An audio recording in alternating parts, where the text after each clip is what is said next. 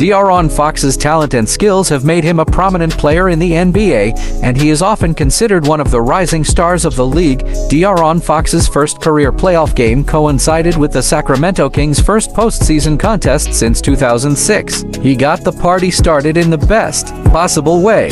Fox shined in Game 1 of the first round against the defending champion Golden State Warriors as he knocked Draymond Green off balance with a slick crossover before burying a mid-range pull-up jumper. The sixth-year first-time All-Star guard lit the beam for long-suffering Kings fans as his 38-point playoff debut won on April 15, 2023.